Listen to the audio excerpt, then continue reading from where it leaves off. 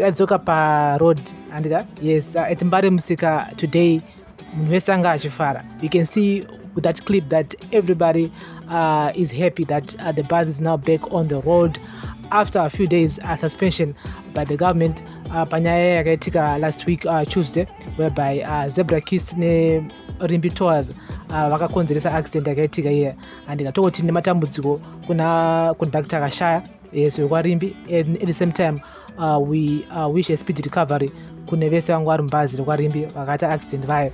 And so masters at social media, they are not happy about this. They are saying that our people are sick in their heads, and then those same people vachavota this year ivava someone saying kuti ndo zvinovapa manyemwe ekuita unhubu murodhi izvozvi. And they're talking regarding to those people who are celebrating kudzoka kweZebra Kiss. Ibhazi rinofarwa nevakawanda, and vanofarwawo service yavo. Vamwe havana kufara nazvo because hurumende yakasuspenda Rimbi neZebra Kiss, akati manje kana vasuspendwa nawo tokwira mabhazi api. And vamwe vari kuti shame a jobless nation, what's the to celebrate? People are going insane for sure. Zvinofarira vanhu zvakasiyana siyana. There's a reason why all these people are happy to see the buses coming back. Yes, remember kuti bhazi iri panenge richiloda vanhu vanenge vachitengesa saka kuwanda kwemabhazi kunoita kuti vanhu havasila vakwanisa kuitawo mari, vanotengesa mafriziti, vanotengesa mazai, vanotengesa airtime. I mean, it brings that business back, and saka that's why these people are happy. They're happy because kuwanda kwemabhazi ndokuwanda kwebasa ravo ivo pamusika apa vachitakura zvinhu zvavanhu vachiita sei ndokurarama kwavanenge vachitongoitawo. Saka they're happy kuona mabhazi achidzoka paroad. So guys, this is daily news, breaking news, everyday news on Prince Miller Entertainment TV. Remember guys to like, share, comment and follow.